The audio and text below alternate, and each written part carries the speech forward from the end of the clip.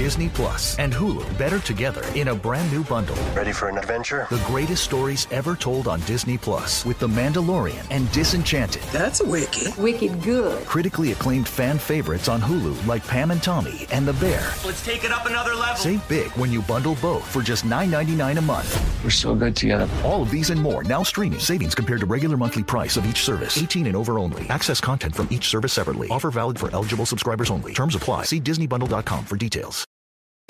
Why do dry January when you can do sweaty January? This year, jumpstart your fitness goals with $500 off Peloton Bike, Bike Plus, or Tread packages. Choose the package that will take your training to the next level with accessories like our cycling shoes, heart rate band, non-slip grip dumbbells, and more. All access membership separate. Offer ends January 8th, 2023. Excludes Bike, Bike Plus, and Tread Basics. See additional terms at onepeloton.com. When it comes to fitness, what's real? How about when it really truly fits your life? That's how Anytime Fitness sees it. Because our coaches see you. It's how they build personal plans that work wherever you are and focus on everything that matters, from fitness to nutrition to recovery, all so you can push yourself further than ever or just through the next rep. It's total 360 support for a real difference. That's Anytime Fitness. That's Real AF. Visit AnytimeFitness.com.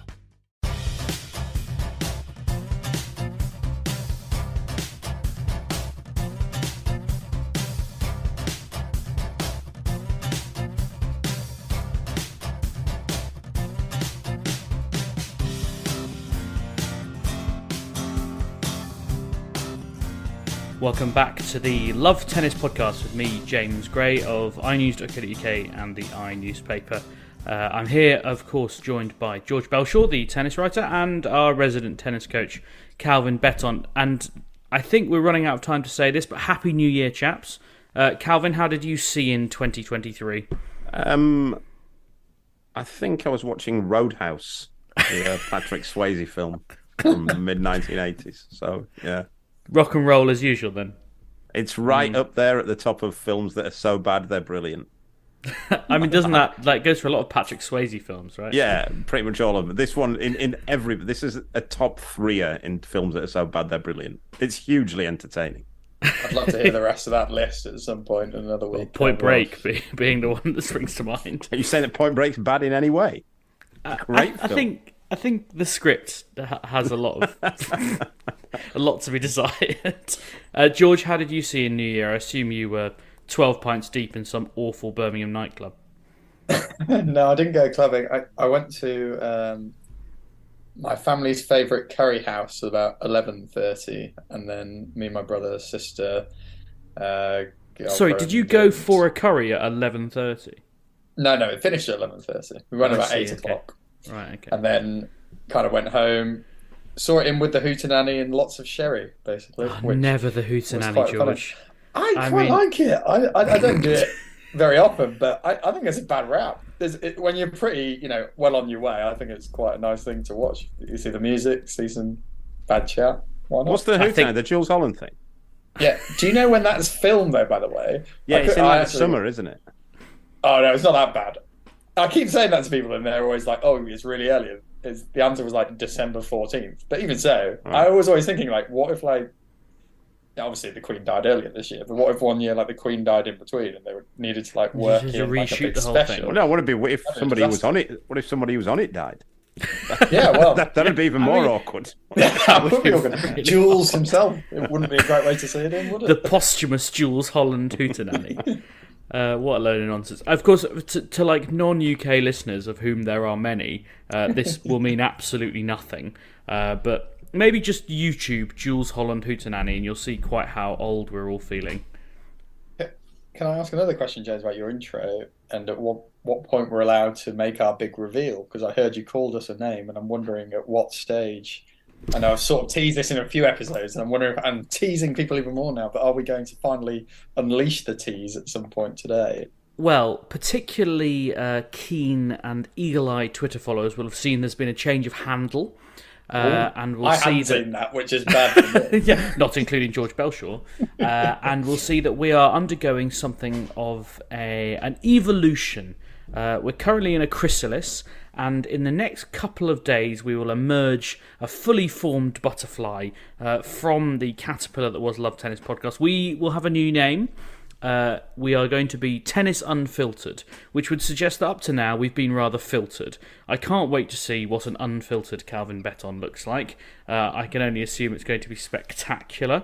But I think probably for most listeners not much will change. There'll be a few new elements. We hope we're going to do a few things a bit better. We'll look quite different on social media.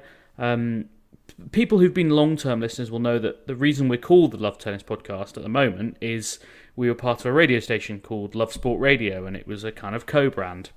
That radio station no longer exists, and we thought for a while. It went bust about 3 years ago, and we thought it was time for a little bit of a change. But it'll still be me, it'll still be George, it'll still be Calvin. We will be as unfiltered and unhinged as we ever have been, and hopefully it'll encourage a few more of you to come and have a listen. I should also say thank you to you, the listener, because it's only through the fact that you've been listening and downloading the podcast that we have been able to do this. We've used some of the money that we've made through the various partnerships that you remember over the year and the advertising that we have on the pod to pay an excellent guy called Luke to do a load of graphic designs for us, do some new logos that hopefully look really good, and there might be a few more things in the pipeline going forward that will also hopefully excite people in terms of what we look like. But yes, we are Tennis Unfiltered as of about 2 days' time. We will still appear in your feeds the normal way. If you're already subscribed to the podcast, you will still be subscribed to the podcast. It'll just look a little bit different, but hopefully it will sound much the same. And if you've got feelings about that, or anything else for that matter, or something you want to see on Tennis Unfiltered or here on Tennis Unfiltered, then drop us an email. lovetennispod@gmail.com is the email address at the moment. You can always email that because it's going to be forwarding to a new email address, but you can always get in touch with us that way, or indeed on Twitter. Our new handle is unfiltertennis. Frustratingly, Tennis Unfiltered is one character too long to be used as our actual Twitter handle, but there you go. If you're already following us, then you will still be able to. And as always, you can find me, James Gray Sport, Calvin Calvbetton on Twitter, and Belshaw George is your handle, I think, George. Have I got that right? Okay, Yeah, great. nailed it. Thanks very much. As I say, hopefully not much will change. We'll still be talking about tennis. We'll still be as insane as we always are, and well, hopefully we'll talk a bit less about Jules Holland. This week we're going to talk about the United Cup because that is approaching its climax. We'll talk a bit about the first tour events of the year. There's action over in Auckland when it's not raining, and also over in Adelaide where there's a really packed draw. We'll talk a bit about Feliciano Lopez, Martina Navratilova, some troubling news for her. Emma Raducanu retired overnight here in the UK with yet another injury. We'll discuss what that means for her Australian Open hopes. Boris Becker might come up, and Venus Williams too. I think we should start with the United Cup though, because that has been ongoing for the last week or so, and Britain have had a pretty decent run. They made it through to the City final because of the way this tournament's been formatted, but it was effectively a quarter-final up against a very strong United States team. They went down fighting. They lost 4-1 as it was in the end. Cam Norrie with the sole victory for the Brits over Taylor Fritz. Very notable victory there. Katie Swan won a set-up against Madison Keys but lost in 3. Harriet Dart was soundly defeated by Jessica Pegula, and then Frances Tiafoe won the deciding set to seal it against Dan Evans. George, we have obviously talked about this tournament lots in various different ways, and the format has been unusual. We're now down to the semi-final stages where we've got Poland against the United States and Greece against Italy. I looked at the matches that is going to throw up and thought, well, it's actually a pretty good tournament, really, isn't it? It's produced some exciting ties, and it's going to have some really high-quality matches in the latter stages.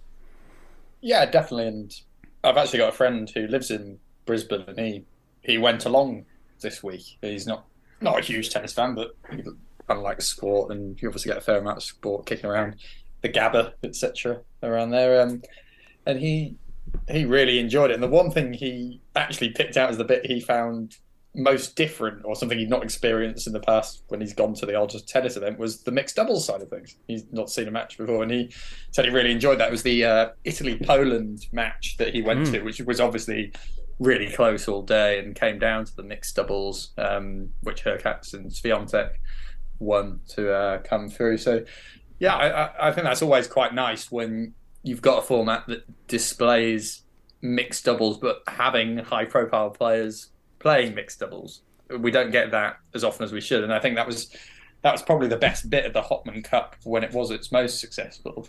I know some people, there's a bit of a revisionism about the Hopman Cup in the sense that everyone kind of thinks back to that Serena-Roger tie. You know, I think that's because that was like the last one. A lot of people think that's how it was every year. It wasn't always as glamorous or fun as that, but that showed the power or potential power of kind of mixed doubles when you get big stars together. So a format like this that does force them into that sort of style, I think, is only good things, and also gives them a bit of match practice without wearing them out before the Australian Open. So I think it is quite a good thing for the players as well as spectators. So yeah, I think it's been a good format, and our friend Stephen Farrow, who used to be tournament director of Queen's, has been an instrumental force working on this. So as ever, he's one of tennis's very best administrators, I've always thought. So I'll give him a little shout out as well.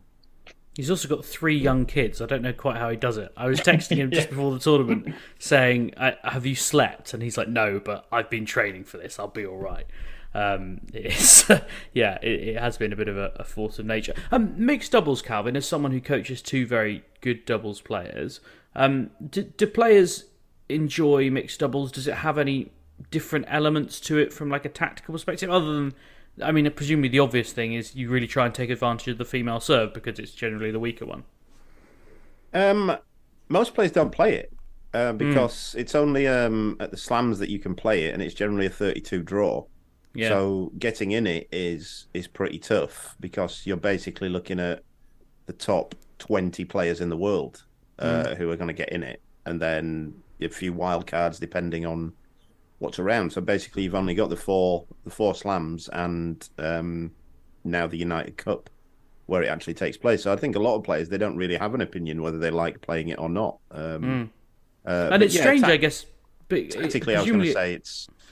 I mean, you know, the way to win is, and this is I hope it doesn't sound horribly testosterone fueled or anything, but the way to win is you can just if the female plays at the net, the male player can just hit it straight at them, because purely a strength thing that the female player won't be able to volley against the male's ground strokes if at full pace. But to be fair, most players tend not to do that, but you do get the odd one, and you do wonder if, for example, on Sunday, if the United Cup's up for grabs and it's 8-all in the tiebreak or something, we think we might see it happening. But that's been quite interesting as well, because I mean, I know Iga Świątek is a freak and she's the world number 1, but like watching her play doubles and like receiving from Lorenzo Musetti the other day and like just like climbing into returns, and I see Musetti has pulled out of Adelaide too, and so I don't know whether he was carrying an issue, but like it was exciting to see that, and to see like someone like Iga Świątek stepping up. And George, I mean, you play a lot of club tennis. Presumably mixed doubles is something club players play a lot more than pro players play.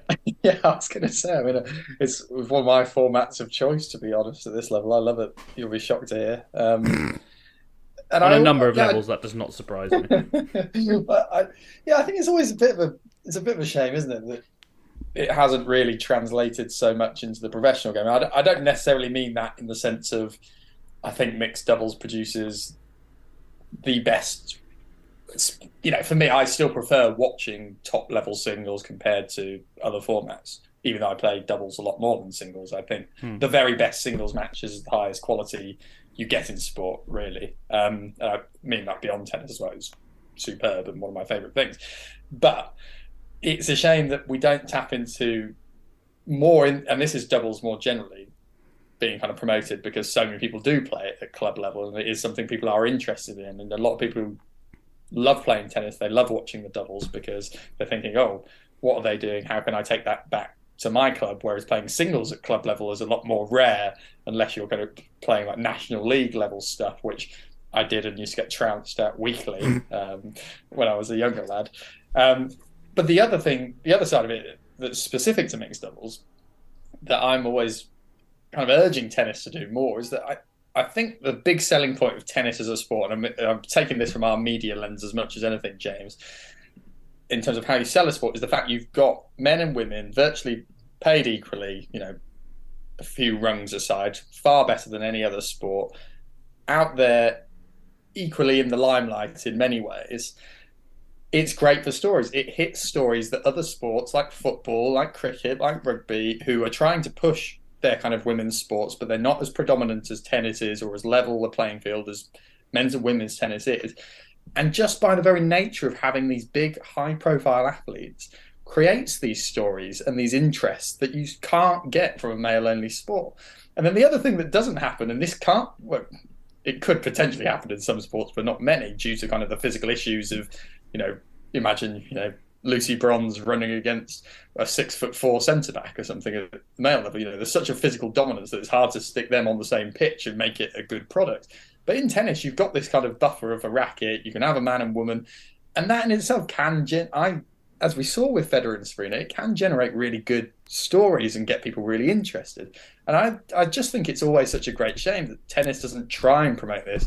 And I know you've got the problem from the player side, but this format feels like a really good kind of happy medium where you've got that good level singles, you've got this mixed doubles finally put forward centre that's going to attract top level players playing it all the time, rather than just the odd random slam pairing where you get, a Jamie Murray and an Azarenka, which is fine, but it's not the same as a Federer Serena or a Murray Serena, as we have seen at Wimbledon as well. So yeah, I hope it kicks off and I hope it goes well, because I'd love to see more mixed doubles and I'd love to see more top players kind of playing it at the slams.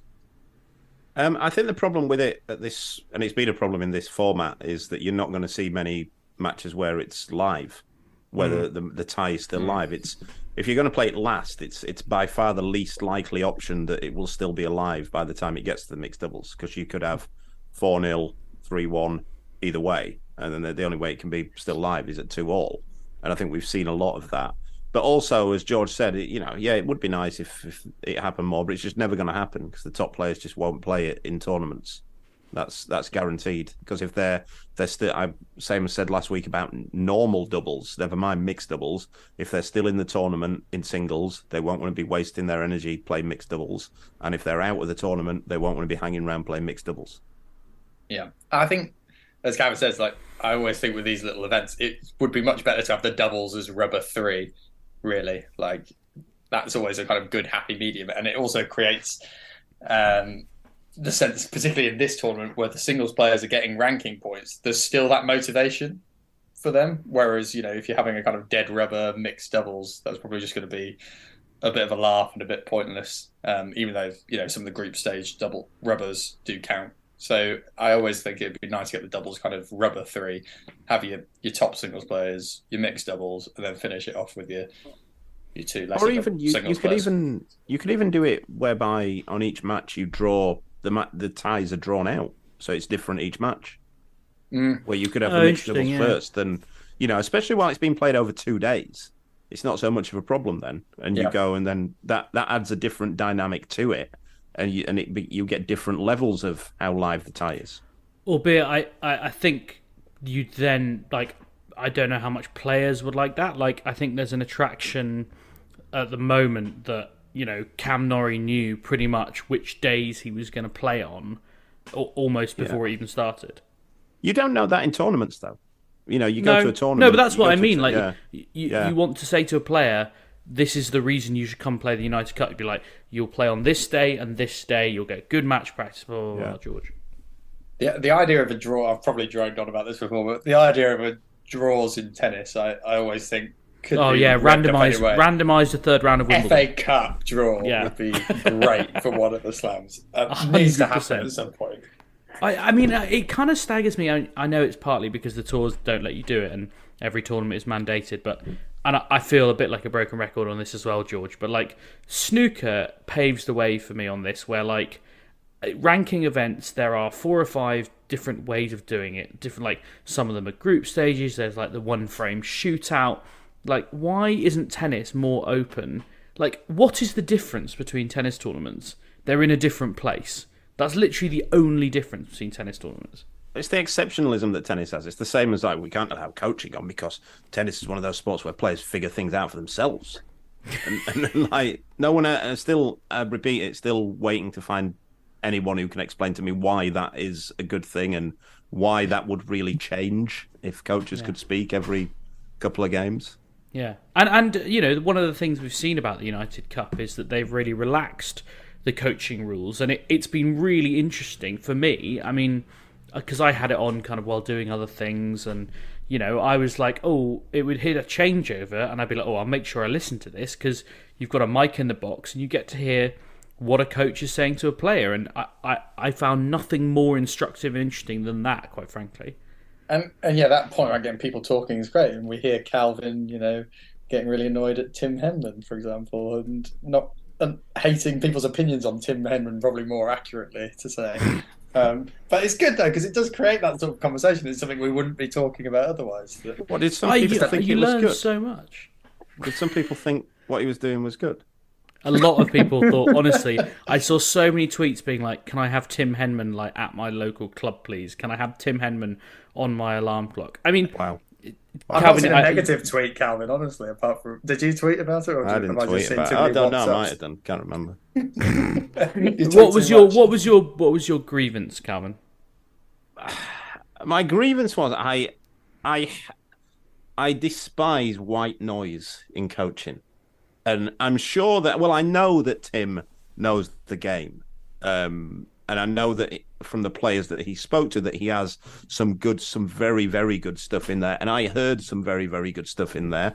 The stuff I thought that he said to Katie Swan, that when Nadal turned up, he said to her, the other girl's going to start getting nervous now because Rafa's in the box. And that was such, real high-end stuff. And it really played a part. I think it calmed Katie down. I think he told Evo a couple of times yesterday to start throwing in some serve volley, and that worked. However, some good, and I think it would have been even better. I think it would have been even more effective if he'd have just toned down the relentless white noise that he was coming out with after every single point, all the time. And it didn't mean anything. When you heard it, it was just right here. Come on now, right here. Great. Here we go. This one. Get a look at this one. Here we go. Right here. Now, here we go. Great. And all that happens there is the players just start tuning out. As much as you might think it's motivational, and there's nothing wrong with firing in one of those once every 2 or 3 points, the players will just tune out. So anything, if you deliver the good stuff in the middle of the white noise, the players won't hear it because they've just tuned out. They can only take in anyone. When you coach, and one of the best pieces of advice I ever was given on coaching is that anything you can't deliver on a post-it note is too long. Anything that you can't, any advice that you want to give a player, make sure it can be printed on a T-shirt, and that's what you want, and not the constant stream that Tim was constantly saying. And I found, not only that, I found it unwatchable, to be honest.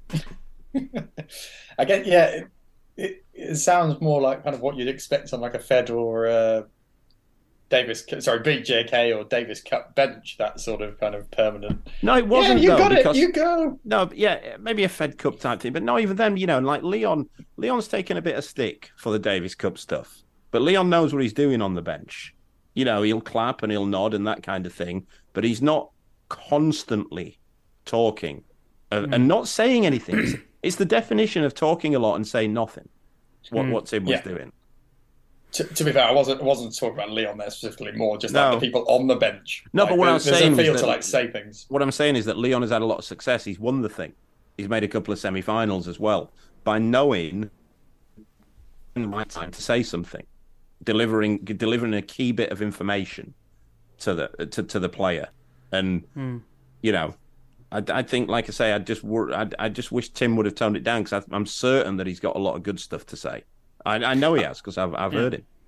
I wondered, I mean, I'm not saying Tim was nervous, but there was definitely an element, it was particularly the first 20 seconds after the game, player comes over, sits down, and you get some of those those white noises, and you're like, great serving, well done, yeah, love that. And Tim would just sort of stand in front of the player and shift his weight between his feet. I know what you're saying, yeah, but I think what it is, James, as well, is I don't want to sound like a bell when I'm saying this, but it's a level of inexperience from Tim, from a coaching point of view, that he's not done it. And I think what tends to happen then is that you tend to want to have to justify your place. You start worrying. And it is like, I've been there previously, and I like to think I'm better at it now, that you start thinking, I've got to say something here, or they'll think, why is he even there? But they never think that. The players are focused on it. So you're better off just waiting until you've got something of value to say. Like some of the stuff, I'm sure as well that Tim will listen back and go like, what you on about there? Like there was a period where he said something like, get a look at a second serve. Like, he doesn't have any power over that. It depends if the other guy misses one. It's not a tactic, isn't get a look at a second serve. Let's see his hamstring, lads. Let's see his hamstring. Yeah. I also have to say, in very kind of amateur terms, whenever you're stood next to someone on the court and someone says to you, "Oh yeah, go on, get a look at this," and then they hit a serve right on the line and goes past you, you just feel like, I've tried my best. You've made me feel like a complete twat. But also, though, if you're doing that, if you're constantly talking and constantly thinking you have to justify your own presence there, you're missing the stuff. You're not really focusing on it. You're focusing on, your mind is then on what you can say, rather than just sitting watching the tennis match and spotting the little patterns that may be emerging that is going on. To bring us ruthlessly back to the tennis briefly as well, I thought it was worth mentioning Cam Norrie's performances in the United Cup, because he went unbeaten, Britain's #1 player. Obviously, not someone we associate with those team events, because he's not the most effusive or, necessarily the biggest talker. And, you've got Evo on the bench who talks for 4 anyway, so it's not too much of an issue. But he beat Alex de Minaur, he beat Taylor Fritz, and I think most impressively of all, although I appreciate he's not fully fit, he beat Rafael Nadal. Starting the year with 3 wins over are they all top 10 players? I mean, de Minaur's not, but it's still a good set of results, George, isn't it? Yeah, I'm not at all surprised, James, because I've been backing him to win the Australian Open after his exhibition exploits. So, it's good to see that carry through, and he'll be winning another 7 matches in Melbourne. High quality hitting in Saudi Arabia, that's what he had. Yeah. But no, look, Cam, this is going to be another interesting season for Cam, because, I think we all think he's done pretty well this year again to kind of maintain where he was. The challenge now is, can he go any higher? I think it's really hard to stick around where Cam Norrie is for a player like Cam Norrie, who it doesn't have the weapons at his disposal. I think of someone like David Goffin, who spent a lot of time in top 10 for years on years and years, and definitely in terms of weapons and what he had, wasn't necessarily a top player. You could say David Ferrer is another great example of someone, I'm not saying these guys aren't really, really talented, brilliant tennis players, but when you look at the armory other players have in comparison, if they can get all the things right that players like Cam, Ferrer, Goffin get right, they would be comfortably better players in some ways. So the challenge for him is now, how much can he keep pushing on? Jokes aside, can he go one better at a slam? Go from a semi-final to a final? That would be an amazing achievement for Norrie, and something I couldn't believe would have happened if you'd have said that to me 3 years ago. I'd have taken so much money against you, like the thought of Cam Norrie coming anywhere close to winning a Grand Slam. Second week even, yeah. Do you think that's a fair comparison, Calvin? David Ferrer, Cam Norrie, is that the kind of player we should be thinking about him as now? I don't think he's that level, to be honest. Ferrer made a couple of Slam finals. I don't know if Cam's going to be doing that, but not far off, and similar in the notion that they both make a lot of balls and they both work extremely hard. Cam, I guess, is a bit more unique than Ferrer. He offers a different problems to solve for his opponents than Ferrer did. Ferrer was just a workhorse, and he's right-handed. He was a bog-standard counter-punching baseliner, whereas Cam offers a bit different in the way he hits his backhand, the way he hits his forehand, and he's a lefty. But I think Ferrer would, at the minute, unless Cam moves on again in the next 18 months, 2 years, I think Ferrer would be the better player. And just briefly, Norrie's, not to take anything away from him, he beat Rafa Nadal. He's never even taken a set off him before, so that's obviously a huge positive for him, as psychologically as it is for tennis-wise, I suppose, Calvin. Yeah, it's always a big win when you beat one of those guys the first time you beat them. It gives you some belief. But yeah, I'll say quickly as well, I actually think Evo was pretty unlucky, and Britain were pretty unlucky against United States, because he was the better player against Tiafoe, and then I think it was 4-all in the second set. He was set up 4-all. He had love 40. And then Tiafoe hit the very back edge of the line in a long rally that could easily have gone long. And then he held from there. And then on the first point of Evo's service game at 5-6, I think, or 5-6, yeah, maybe. No, I think it was 5-all when Evo served. Maybe. No, it wasn't. No, 5-6. Yeah. Right. 5-6. Can we just... but then at 5-6, he got... I'll just be quick. And then he got a net cord on the first point of the next game to go love 15. And then he broke with a miss-hit lob return to win the set. And I think if any one of those things doesn't happen, I think Evo probably wins the match. But all three of them happened in the space of about 4 minutes.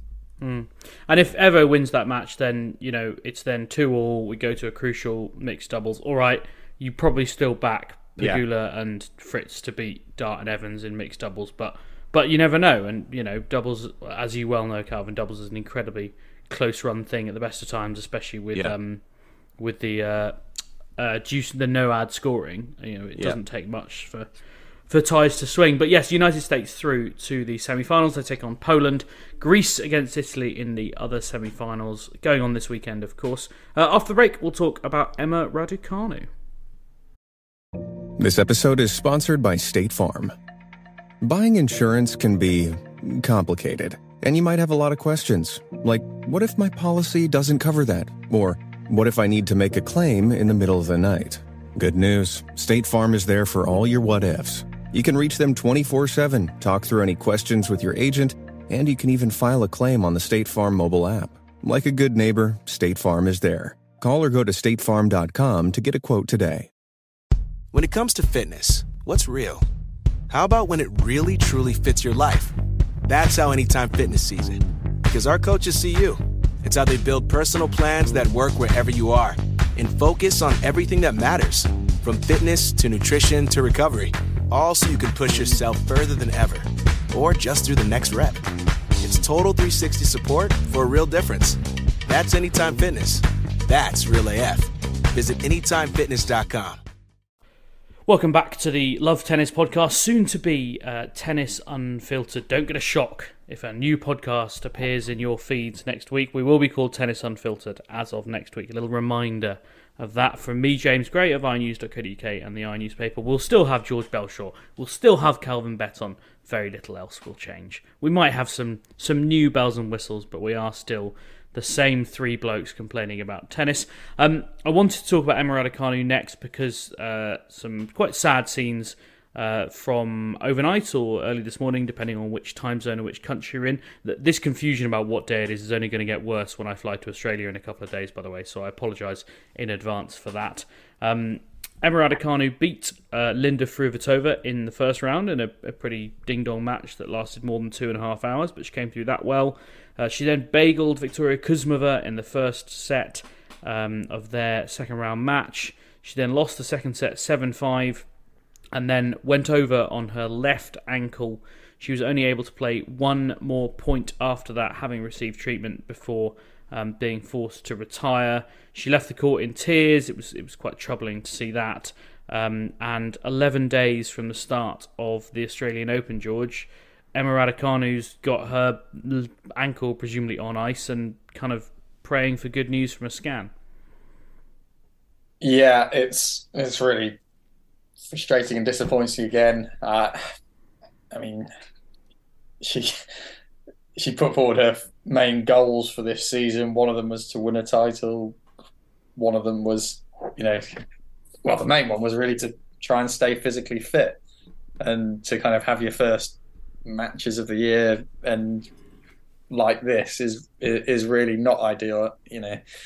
She's spoken a lot about the physical work she's done in the gym, and I think we've all maybe questioned her conditioning in the past and said that's an area that needs improvement. There's been a lot of issues, but a rolling of an ankle is one of those things that that can happen in any sport. That sort of thing it can be pretty freaky. I saw she had a bit of aimed a bit of criticism at the court, maybe being a bit slippy as well. So yeah, it's a big shame, and hopefully it's, as you say, James, like a minor thing, but that's not going to help her preparation chances. And for her poor trial coach as well, it's not really the way you want to start that relationship, is it?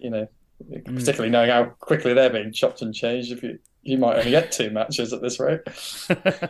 Well, quite. You mentioned that she had a bit of a dig at the courts. Anyone who's been following the tournament in Auckland will know it's been raining a lot in Auckland. I had to explain to someone on social media who said, why do they always hold these tournaments in the rainy season? I was like, this is the second driest month in New Zealand. It just rains there sometimes. Get over it.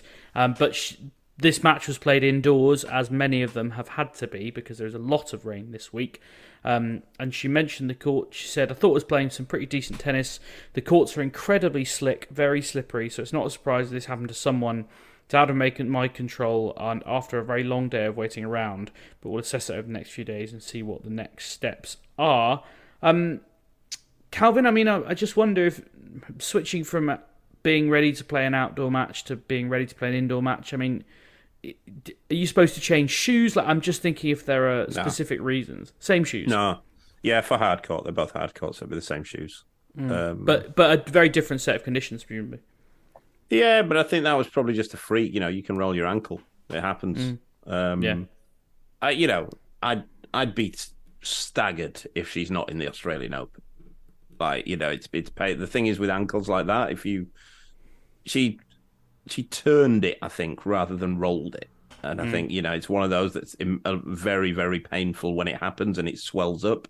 But unless there's any ligament damage, which I doubt there is from seeing it and having seen a lot of ankles and having very, very unstable ankles myself. I've numerous times I've rolled my ankle and thought that's me done for not being able to walk for a few weeks, and then 36 hours later the swelling's gone down, and 3 days later you can just play at full pace again. I'd be it'd be upsetting because she had to lose the match because of it, but I'd be very shocked if she's not fully fit for the Aussie Open in 11 days time. George, you mentioned the new coach, Sebastian Sachs, who's been working with her for the last couple of weeks. There were a few signs potentially of his influence in that match against Kuzmova. We saw a couple of really aggressive return positions, getting quite high up the court, spending a little bit more time in the forecourt, maybe trying to end points or be a bit more aggressive in terms of the way she was playing. Does that feel like a natural progression? Calvin may have other views, but... Well, you've just reminded me, James, of the third thing I couldn't remember she said she wanted to do this year, which was the rather vacuously said, hit the ball with no fear. So that implies that is starting to happen. Look, I think we've seen Emma play some really good matches, particularly at the US Open, where she just goes after the ball, and she's a fantastic ball striker, and she can move really well as well. I've seen other matches where she has, for all we kind of take the mick out of the kind of like fear of hitting the ball sort of thing, I've seen a lot of matches where she's just been pushing it pretty gently, and it's almost felt like she's trying to be a better tactical player than she actually is, when a lot of her quality comes from this kind of pure ball striking. And she's almost got into this habit of trying to roll the ball and try and be a bit tactical, and then players who've got more to their game have just swatted her away and made her look pretty ordinary pretty quickly. So, yeah, look, I think Kuzmova's a decent player. I think Raducanu's still got to start proving herself against better WTA players. I think this is a match we can realistically expect her to be winning.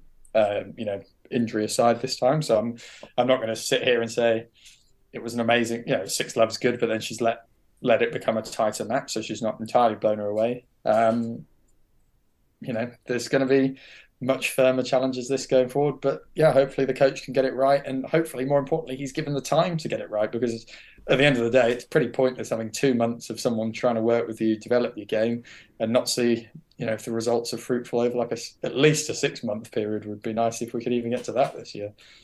Calvin, I know you would agree with that.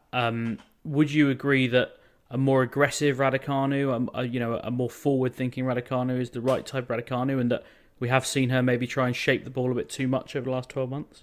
I'm always wary of this idea. Players always say they want to be more aggressive. It's always like, I want to be more aggressive this year. And then they'll be aggressive and they'll make too many errors. They go, I need to be more consistent.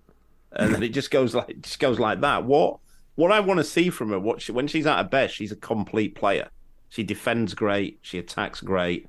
And I want to see that. The problem is, and I wouldn't say she was being too negative last year. I said it last year a few times that I think she was playing points like she was drilling.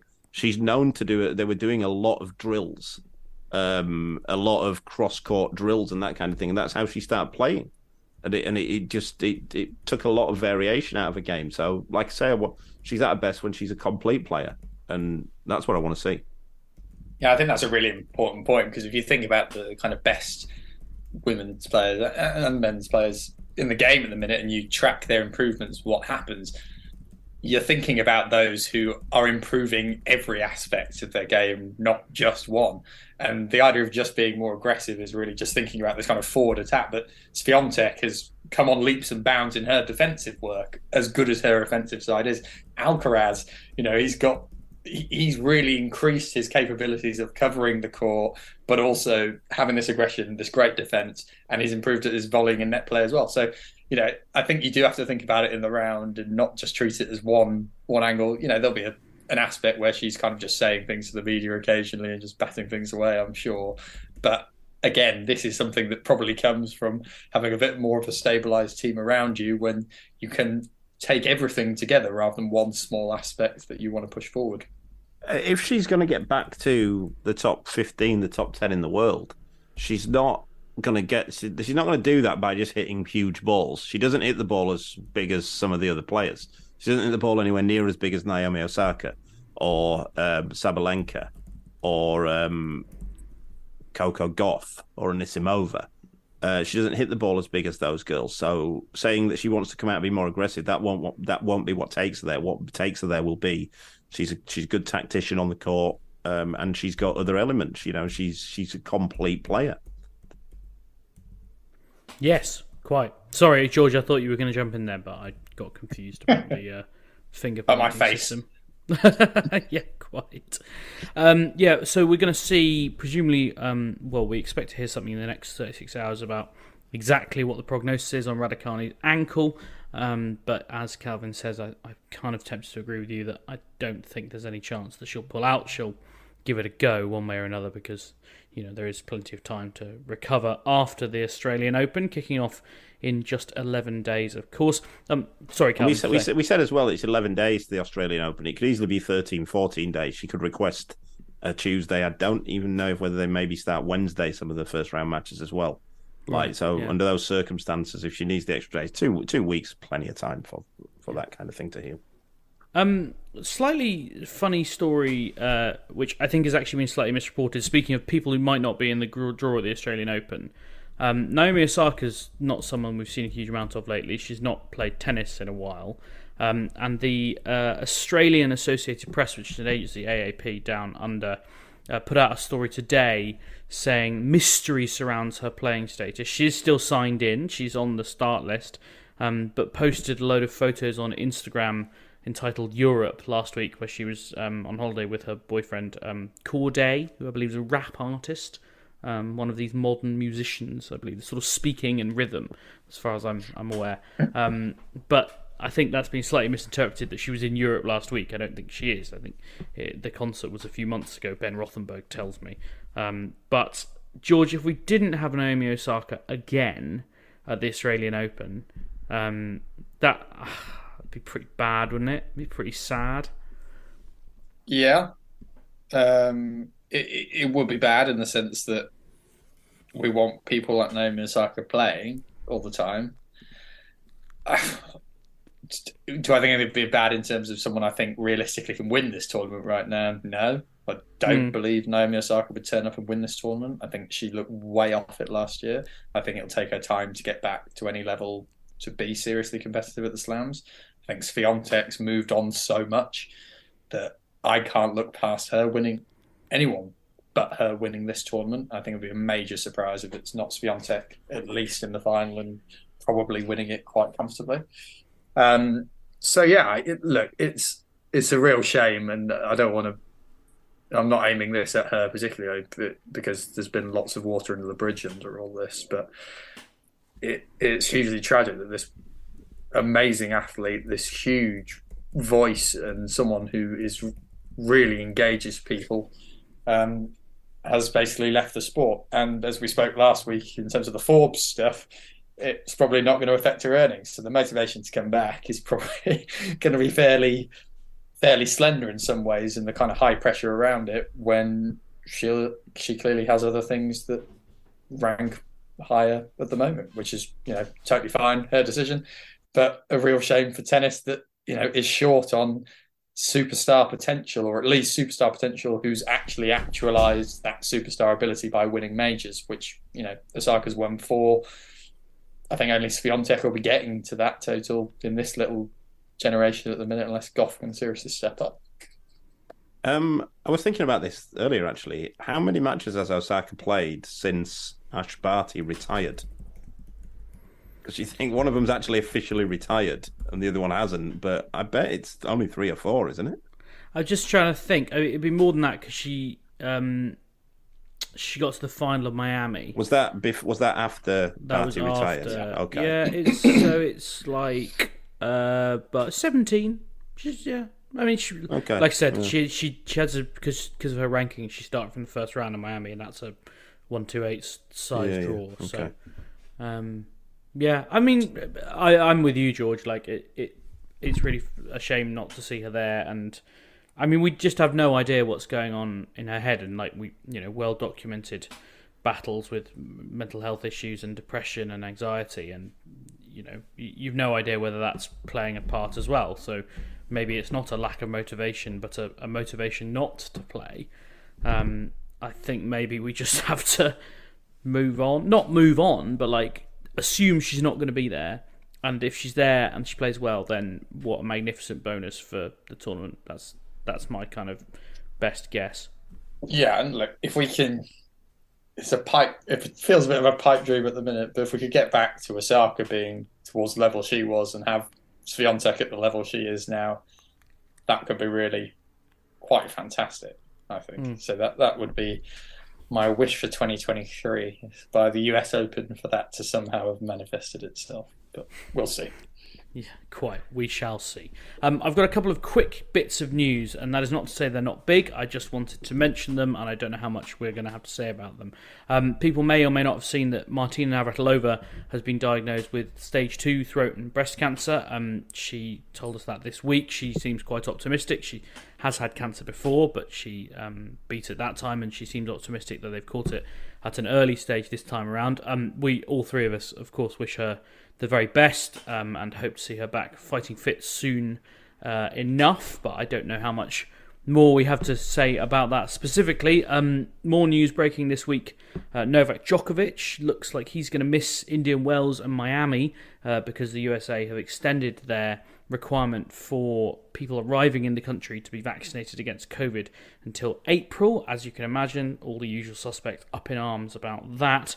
Mentioning no names, Riley Opelka, who still hasn't played tennis since August. And finally, my other quick hit is that Feliciano Lopez has announced that 2023 will be his final season after 25 years on tour. 25 hours, yeah. It's a real stint.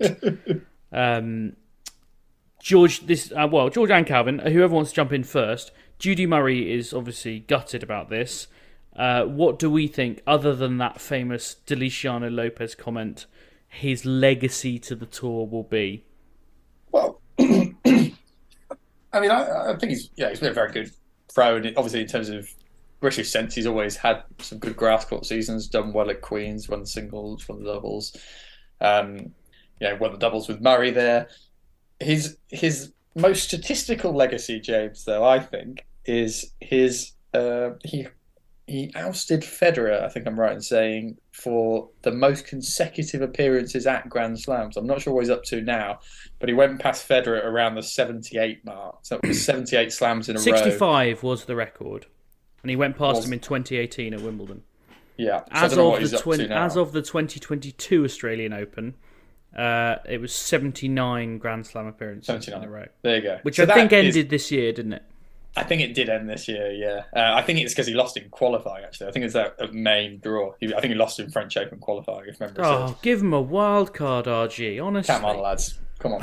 For the record. So, it's been... he's been someone who's had a lot of longevity in the game. He is also a pretty good-looking bloke, so we can give him that from Judy. And also, just to say on the Djokovic point, he's done quite well to tactically lure everyone into thinking he's going to play doubles with Kyrgios, but really put it in a tournament you may have already known he was not going to get into. So that was maybe quite subtly done by Novak. Yeah, quite possibly. Would anyone? So Roger Federer is now 4th on the all-time list for consecutive Grand Slam appearances. Would anyone like to guess the other two who have gone past him of all time, in terms of streaks of consecutive Grand Slam appearances? This is just men. Yes. It's a good One question. of them is also Spanish. And one of them is Italian. Have a think. I'll ask you again maybe next week or at the end of the podcast. Play along at home. Italian must be like Seppi or someone. There you go. Andrea Seppi, 66 consecutive Grand Slam appearances. I mean, the Spaniard can't be Nadal in terms of... Of course it can't be Nadal. Yeah. No. Sit on it. Think on it. Maybe tell me next week. We shall move on. George, do you want to talk about pickle juice or do you want to talk about Boris Becker? Well, I don't have much to say on pickle juice other than it was quite amusing, a little stats. This probably going to factor into the quick hits. But for those who aren't kind of on Twitter as much or watching the United Cup, you may have missed that Paola Badosa. She drank some pickle juice on court, and then there was a stat she was cramping, right? She was struggling with cramps. Yeah. And then there was a stat they put on court saying the speed of her ground strokes before and the speed of the ground strokes after, and she'd added 10 miles an hour since the pickle juice. So maybe it's one to throw at Calvin that what's the pickle juice doing that's inspired such a change? I have no idea. They don't even swallow it, do they? This is what I can't get. If it's cramp, they swell it around their mouth and spit it out. Oh, really? Yeah. It's a famous old isn't it a famous old Eastern European hangover cure? I don't know, but I've heard it for cramp before, but I found it bizarre that basically I don't get how it prevents cramp or brings you back from cramp because you're not taking it into your body. I suppose would you like the scientific explanation, i.e. what I've just Googled? Pickle juice contains sodium and potassium, both of which are important electrolytes that could be lost due to exercise or excessive alcohol intake. Therefore, drinking pickle juice could theoretically help treat and correct electrolyte imbalances. And I suppose, if you put something in your mouth, some of it is still absorbed into your bloodstream, famously. But I don't get how it would be more effective than, say, drinking an isotonic drink, which is full of sodium and potassium. And you swallow it and you drink it. I mean, the one when I was playing, when everyone got cramp, you'd quickly down a bag of crisps because it's the salt in them that would, and I would generally. Although cramp's one of those, you never know if it's actually having any effect. Cramp's one of those that hits you hard for about 20 seconds, and then you're fine with it. You see footballers get it all the time, and tennis players, then they play on. So, but then if it keeps coming, I don't know. Yeah, I don't know. It's a strange one. It's not something I'll be trying. So I mentioned, George, have you got another point about pickle juice? I was just going to say, did you say that it's a big hangover cure, James? That sounds some interesting I don't do hangovers. I refuse to accept them into my life, but I just get up and say I'm feeling a bit tired. Boris Becker is out of prison. He's returned to Germany. He's going to be working the Australian Open as a pundit from Germany for Eurosport over there, I believe. Says prison's made him stronger. Everyone I spoke to who knows Boris says he was utterly miserable, despite moving to quite a nice prison in Oxford, albeit I appreciate that no prisons are that nice. Calvin, Boris Becker the pundit. Forget Boris Becker the player. Where do you stand on Boris Becker the pundit? You say that no prisons are quite nice. A mate of mine did a bit of time at Her Majesty's pleasure a few years ago, and it was over the 2005 Ashes, and he said it was the best 6 weeks of his life. He came out. He said I watched cricket all day, and I did a few art classes. They were brilliant. Yeah. Anyway, the days of sport on terrestrial TV. What was your question, James? Boris Becker, the pundit. Views. Yeah, it's one of those. He holds credence because of who he is. It'd be nice to have him back. I think it's one of those, isn't it? It's like obviously what he did was wrong. There's no question about that.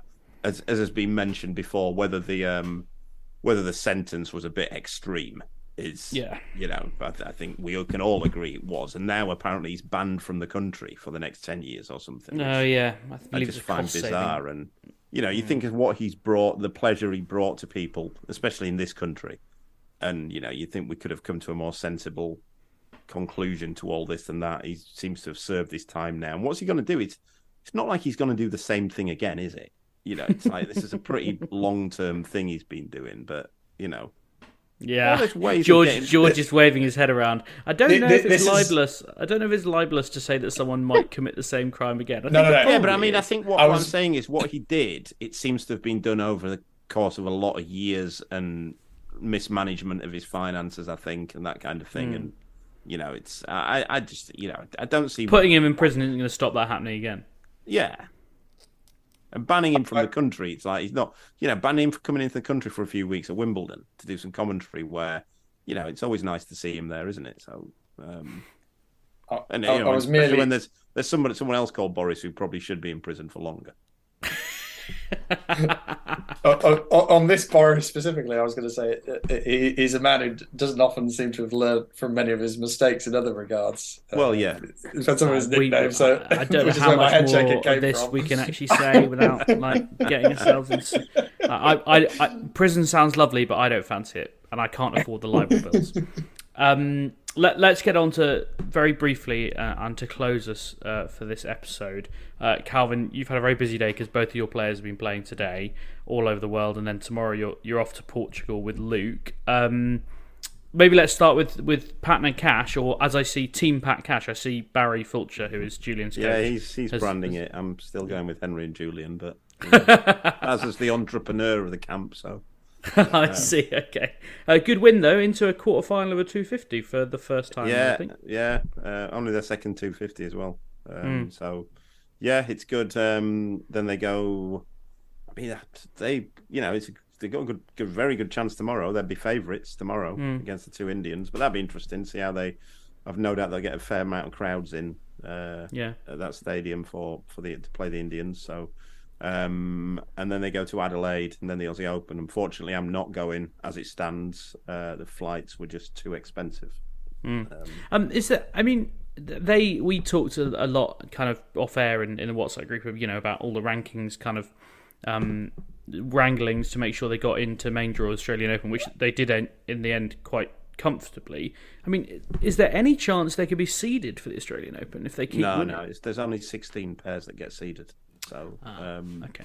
Yeah, no, the strange bit is now they'll have to do very well at this and next week and the Aussie Open to even look at have a chance of getting into Indian Wells. There's only the top 40 get into Indian Wells. So there's a likelihood, regardless, they could win this week, they could have a good week next week and do okay at the Aussie, and they would still maybe be back at Challengers the week after the Aussie with the way the doubles ranking works. And Luke, I see, won today as well, playing doubles. Yeah, he won. He's playing Challenger in Portugal with a new partner. He's playing for the first few weeks this year. A Dutch guy called Sem Verbeek. They had a tough one against two local lads. there's been some talk, and Portuguese players and coaches are apparently known for this, that Luke struggled on his serve at one end. And there's been some talk that the coaches in Portugal tell their players what the signals are, which is very, very frowned upon. Yeah, and I was telling someone earlier, and somebody said that is very frowned upon. Calv, even you haven't added that to your repertoire of shit out. And it's not. It's something that it's bottom drawer. But I know Henry and Julian had mentioned it to me when they played in Portugal the other week, and Barry, who was there with them at the time, said he had a serious word with the coach of the other two players, who were both Portuguese. And then Luke said he found it bizarre today how they seemed to know where he was going on all of his serves. Crikey. And he actually served, his percentages were pretty good, were very good actually, but they did just seem to be picking them a hell of a lot. Crikey.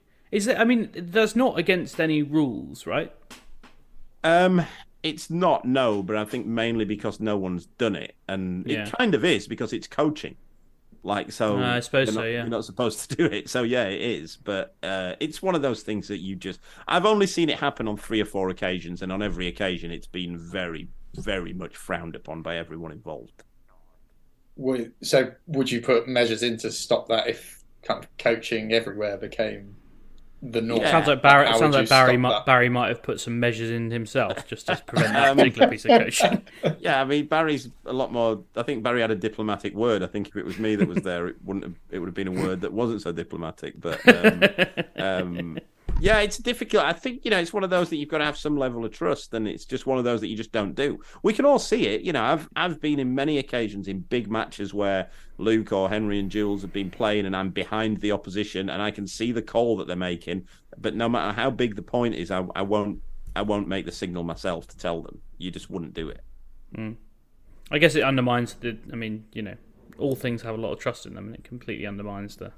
Yeah, but there's a lot goes into it. A lot of the signal. In doubles, it's a huge part, and even to the extent where, even the players will like Luke's quite insistent a lot of the time to say to his partners they have to mix up the order in which they say what they're going to do. So it wouldn't normally say the first one is always wide, no, middle, no, T, yes. One of his partners was always going in that order, and Luke thought, and rightly, because the other guys told him they'd figured out that when it was the first one that he said yes to, it was always going to be wide, and when it was so there's a lot goes into the gamesmanship almost. The signals that are made, Henry and Julian's match was quite weird today because the other team, I'm going to say that they lobbed 95% on return in the whole match. And Julian said in our WhatsApp group after, he said, good performance, missed a couple of smashes, but okay. And my reply was, well, you did hit 400 of them, so missing a couple of them isn't a bad thing. But it was a bizarre match to watch. Every single return went up in the air. I see. Well, weird one. Look forward, as always, to keeping up with them on their travels around the world. Good luck in Portugal as well, Calvin. That's all we've got time for on what is, for the last time, the Love Tennis podcast. We'll be back next week. I'll be out in Australia. Calvin will be out in Portugal. George will be in London. Back in London? How exciting. Back on your mic. Glamorous and exotic, as always. Please do leave us a rating and a review wherever you get your podcasts. And, of course, most importantly, do come back next week.